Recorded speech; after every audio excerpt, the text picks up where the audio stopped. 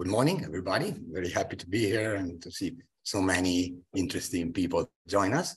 And my introductory lecture, I will try to present, I hope, simple and quick summary of the history of the debate and the main arguments for the different position, while introducing the possibility of using correspondence analysis on archaeological data as a possible tool to combine with radiocarbon to possibly overcome or try to address the problem caused by the ambiguity in radiocarbon dating on the one hand, and uncertainty in archaeological dating in the other hand, ideally.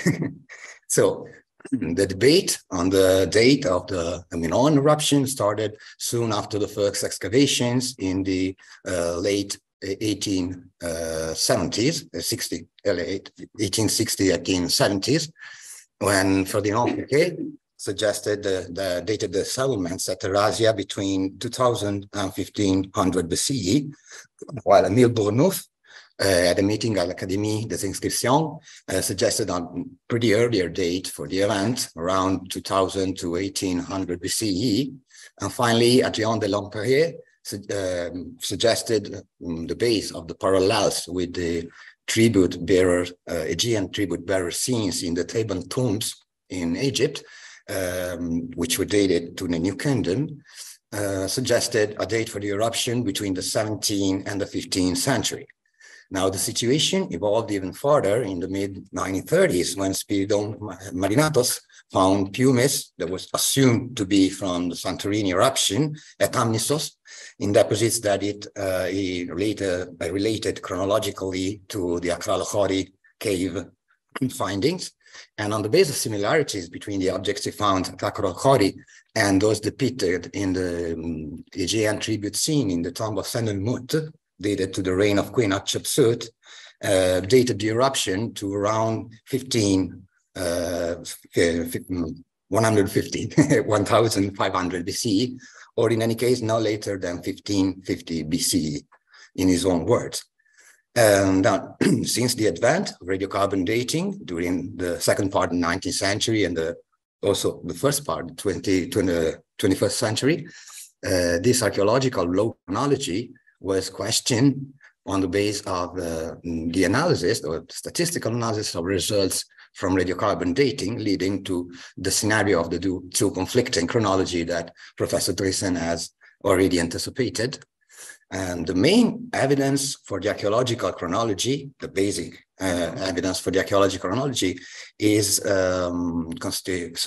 consists of three main classes of findings.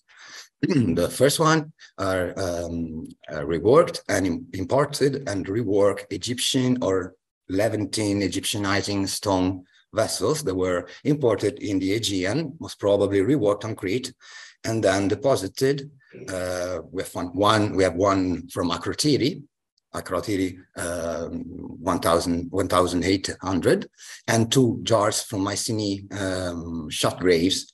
And they all come from contexts that preceding the eruption event. They were all reworked before the position, so suggesting some time of use before the final deposition. And all the available parallels for the original types date from the end of the Middle Bronze Age to the Late Bronze Age in the New Kingdom. Another kind of evidence is offered by pumice from the eruption, which has been found very widely in the Eastern Mediterranean. And at least a part of these samples have been analyzed by neutron activation analysis, and 29 of them turn out to be effectively from the Santorini Minoan eruption, and they all come from context well into the Late Bronze Age, the 18th dynasty, most of them from Thutmose III to Amenhotep II. And no Minoan pumice was found in earlier contexts so far, or that this, if has been found, is not being recognized. So this is an argument ex silencio, but still offers a clear picture if no new evidence will come out that seems to suggest that the eruption has happened somewhere around the beginning of the New Kingdom. The most important argument is perhaps the Cypriot proto-white slip and white slip 1 pottery that will be the object also of Dr. Eriksson's lecture. So I just briefly introduced.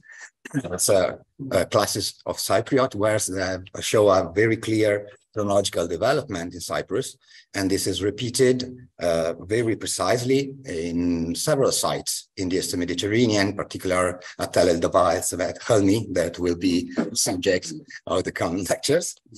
And so the main question now is, was the Minoan eruption contemporaneous with the beginning of the New Kingdom, or did it happen in correspondence of the early late second intermediate period?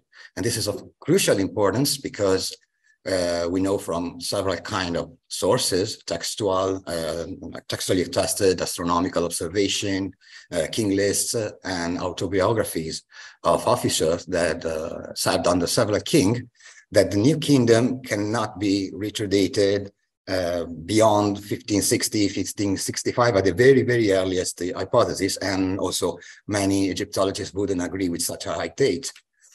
Now, since the 1970s, in particular, this chronology has been questioned by the statistical evaluation of radiocarbon dates, mostly from Thera, but also other places in the Mediterranean, suggesting an eruption date in the second half of the 17th century. And this seemed to be confirmed, strongly endorsed by the publication in 2006 of a set of dates, radiocarbon dates from an olive tree branch published by the eruption that were claimed to definitively close the debate once and for all. The situation eventually changed much with the introduction of the new international calibration curve in CAL20, which includes a new annual resolution dataset for the period produced by the Arizona lab. And as a consequence, the numerical ages of the Minoan eruption are now shifted towards the 16th century, the middle of the 16th century. You can see here a comparison between the results with the older curve in rose and the new results in blue. Now, another possible issue that Jean advocated was the hypothetical presence of volcanic CO2 contamination in the samples from Akrotiri. As a Gedanken experiment, we tried with Professor Mebus Guy to see what happens if we exclude the earlier tail, possibly contaminated by volcanic CO2, and calibrate just the peak that we think corresponds to the eruption, but it doesn't solve the problem either. The results are even more concentrated towards the middle of the 16th century, but still it's not possible to exclude the earlier candidate in the end of the 17th century.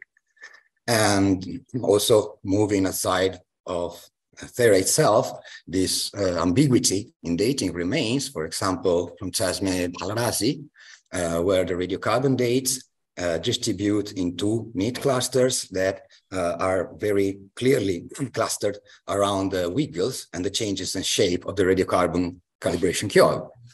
The later cluster, which is possibly the one dating the event, gives results that range once again from 1610 to the whole 16th century. And same uncertainty, same distribution can be observed also in many earlier radiocarbon dates from earlier period, like early late Minoan first A, late Minoan 1A, sorry, and late middle Minoan 3. And this is not by chance, because it's an effect which is produced by the shape of the curve and an accumulation of radiocarbon dates over short periods of time. This has been studied into depth by Adam Michinski and Danuta Michinska and published in 2006, and showing that when a number of radiocarbon date is accumulated over a short period of time, and this period falls into a steep or very wiggly section of the calibration curve, then it creates a dramatic increase in the probability distribution of calibrated dates, which can be misleading. And this is exacerbated by preferential sampling, because we all try to seek for good samples coming from secure context, but in doing so, we create a proper collector bias effect, and which in Crete can be exacerbated by the fact that we have very few dates if compared to the rest of the Aegean and the Eastern Mediterranean, for the period from the Neolithic to the Bronze Age. And if we look at their distribution, we can see there's a high peak and high concentration in late Minoan 1A and late Minoan 1B. The majority of dates come, of course, from these two periods. And we also can see two gaps in the distribution corresponding to the end of the early Neolithic and the transition between the final Neolithic to early Minoan 1. But at the present state of evidence, we are not able to understand if these gaps are actually an indication of population dynamics or just a data artifact caused by the sampling bias and the shape of the curve.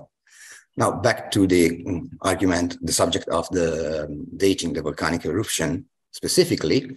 A very interesting work has been published by Charlotte Pearson in Italia and will be the object of the lecture tomorrow. And to sum up, the study has been able to identify four possible very well dated events combining the ice core records from Greenland, Antarctica, and the record of frost episodes in tree rings. And namely, the four options are 1611 BC, 1561 BC, 1538 BC, plus 1524, which was not possible to be investigated in the ice to the bed preservation, but marks a very, very significant frost event in the dendrochronological sequences. Now, we could combine the evidence we have so far. We can see that is a very nice convergence towards the middle 16th century date for the eruption, which would fit with both the wiggle matching of the olive tree and the radiocarbon dating for the later late Minoan 1B and late Minoan 1B and late Minoan 2 periods, which are represented by the red dots. And they fit very well with the candidates, with the main candidates at 1562, 61, 62. Now, the wiggle matching for the radiocarbon date, excluding Thera, for the period between middle Minoan 3 and late Minoan 2, will show that the best fit is actually in the period 1562 plus minus 20. But it must be observed that wiggle matching doesn't offer just one solution. It shows many possible different models. And so there are, again, possible earlier and later fits that may be valid too. And this is, once again, not even wiggle matching allows us to get rid of the problems in the curve. And so our contention was that we could try to apply archaeological correspondence analysis, and has been done, for example, at Varna. It would be the object of one lecture today. And because by providing an independently ordered sequence, a relative sequence, we can draw a depth model from this seriation and try to use it as a prior both for Bayesian analysis and for radiocarbon wiggle matching. In order to check the possibility of this, with the collaboration of Charles Sturge, we tried to do a pilot study starting from the Knossos Pottery Handbook and adding other published context that will be explained in detail by Charles tomorrow. And we see that the correspondence analysis from Knossos returns a very beautiful parabola, which in correspondence analysis is representative of a good seriation, a good sequencing. Although we are not yet at the level of being able of seriating each single context properly, while we're using aggregate periods, we can obtain a very neat and clear chronological distribution. You can see here. Now, once we get this nice CA chronology, the point is to translate it into a one-dimensional scale to use as a depth model. And to do this, there are several ways. One thing, one method being tried was simply projecting the scores of factor 1. That's been done. Usually, this is done when dealing with findings that have at least some fixed dates, some known ages, or starting or end ages, because the relation between the parabola and factor 1 time is non-linear. So another perhaps more interesting, more promising way to address is to use polynomial fittings to draw different cures and choose the best polynomial fitting by using Pearson correlation rank. And then at that point, project the scores on factor 1. And this allows us to obtain a linear time scale, the one you see here on the left. And once we have this, we'll be ready to use it to collect new samples for radiocarbon dating from selected context, and then run again the analysis with both Bayesian and Monte Carlo wiggle matching analysis. And that'd be all. Thank you.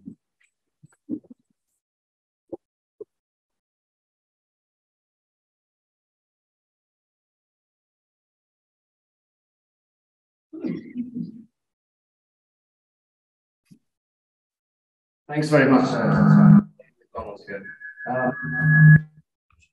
Just a second. Don't matter. Yes, let's just simply see if there are any questions either in the hall or online for you just now. Thanks very much. Yeah.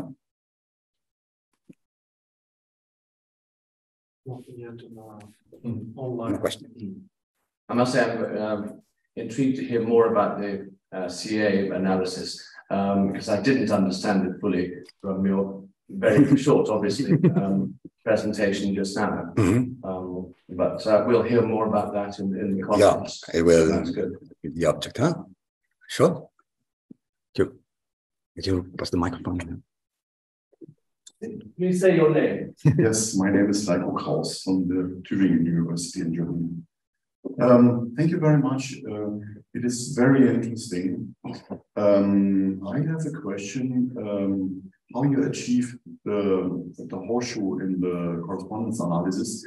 Did you filter the data set before, or it came automatically? Well, no, we didn't filter the data set, but this is not all the data. We have to make a selection that will be explained in detail by Charles tomorrow, because for this pilot study, we started with just published data and made an aggregation of types and context, and then just run the CA without filtering the data.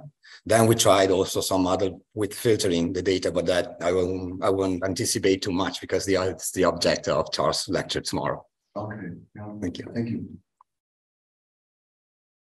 Colin MacDonald again. I think one of the big problems, obviously, you have at Chronos is that there isn't a single deposit of which all the material is published or available. Much of it having been thrown over the years or selected by the excavators to start with.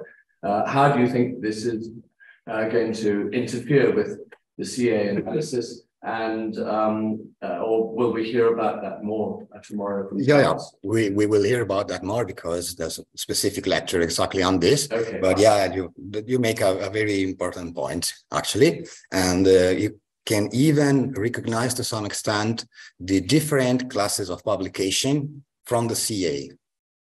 So you see some points are displaced, and you go back to the original sources, and you see that, for example, one is a big publication, another one perhaps is just an oriented publication with a few selected types, and so you can see it in the CA.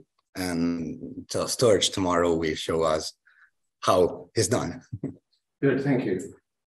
Anyone else would like to talk? It's not broken. Running around the floor. So Tom Brogan. So am I correct in thinking you excluded the branch from Akrateria because of old carbon contamination? No, we actually used wiggle matching to try and take into account the radiocarbon dates from the olive tree too, because there is the doubt of about the CO2 contamination, but even removing that from the data set, the picture doesn't change much.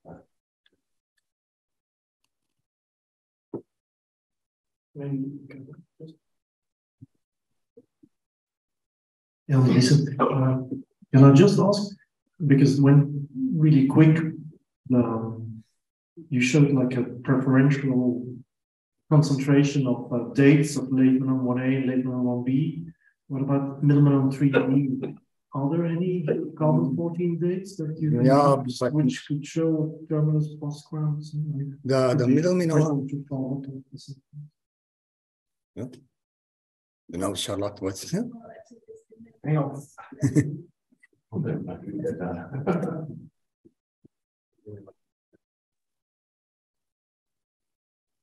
Hi, this is Charlotte Pearson. Well, I'm not quite sure if I'm answering this correctly, but I was the Maniatis study 2010, 2012, where they looked at all the radiocarbon dates from structural elements of timbers at Akrotiri, and that might have some more sort of dates for some of the for example, the two earthquake destruction layers prior to the actual eruption event. Those destruction layers have quite secure dating boundaries. So I don't know if that is even relevant to the question. But Very. Yeah. Yeah.